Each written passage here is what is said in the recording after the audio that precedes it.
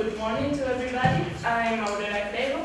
I'm with Jesús, Ángel, Andrés, Jorge, Carro, Miguel, Ángel, Sánchez, a student from Facultad de Ciencias from Universidad de Salamanca.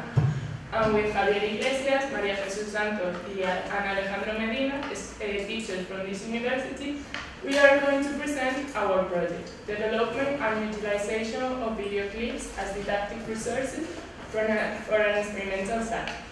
So, through this presentation, we are going to explain some actions developed in a teaching innovation program during the academic year 2013-2014.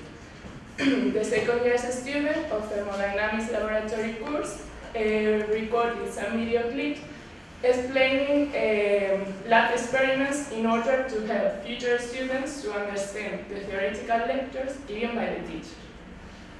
So, in this presentation, we'll start making an introduction, then we'll talk about previous experiences, the methodology and the results of the project, and finally, conclusion and acknowledgement. So, let's talk about thermodynamics laboratory course. First of all, the teachers give to the students the theoretical lectures to understand the lab experiences. Then, in groups or two or three students, we perform that practical experiences related with thermodynamics, like temperature measuring, heat balance, phase transition, or equation of state. Also, the students, guided by the teachers, with a lab measure, we write a short report of each practical experiences that will form a lab notebook which represents the 65% of the final mark. But in the end, the students are also required to pass a written exam made of short questions that represent the 35% of the final mark. And now Miguel Ángel will continue explaining. The fact that motivates this project is that, especially at the starting of each practical session, the teacher has to deal with several explanations to different groups and different experiences.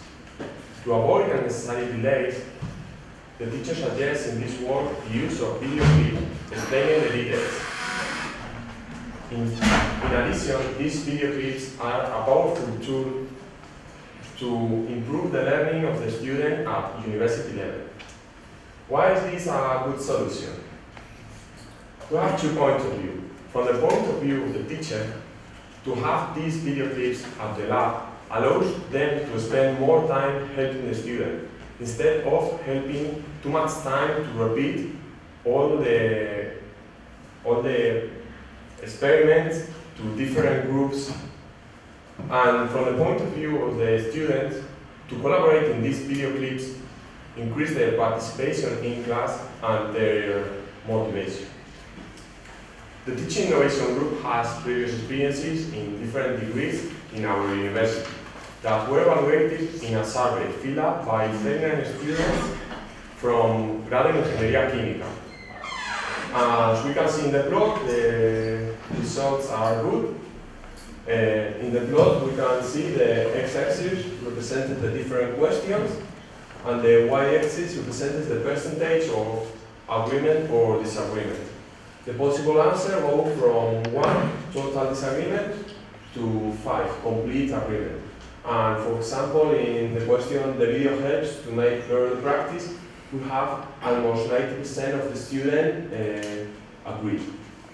And now? If you don't mind, I will start a methodology.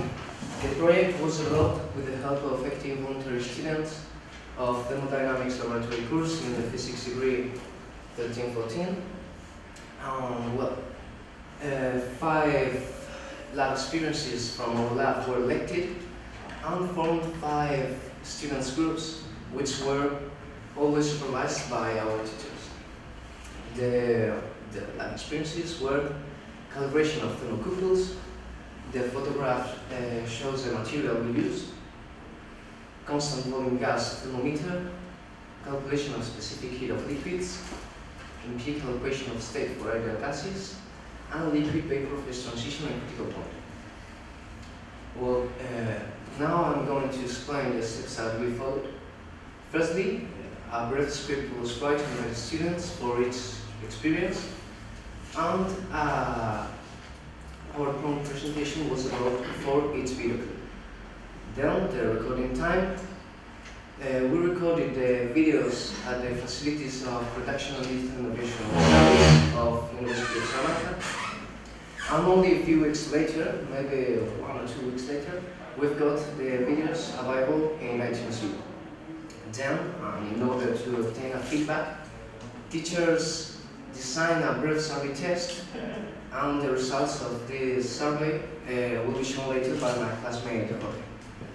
But now, I'm going to talk about the structure of video clips. All the video clips has the same structure, starting with the title and the authors, the objectives with the main purposes, the material required to develop the experience, the theoretical basis, definitions, hypotheses, the practical implementation and calculations, including error estimation, the description of the experiment, and the bibliographic resources used by our teachers team to develop experience.